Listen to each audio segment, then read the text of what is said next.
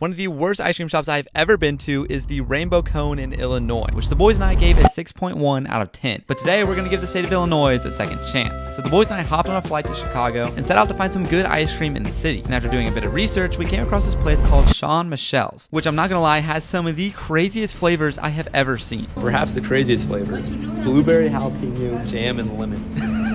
Now, unfortunately, they were sold out of that flavor, so we ordered the following. 1 scoop of bourbon butter pecan, honey cinnamon graham cracker, raspberry cookies and cream, and the caramel cheesecake.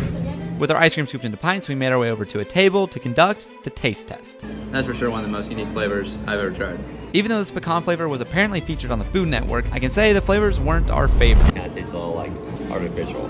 On top of this, the ice cream texture was just okay, but compared to the Rainbow Cone, they had way more unique flavor options, with our favorite being the honey cinnamon graham cracker. So I'll give them a 7.4 out of 10, which is really interesting because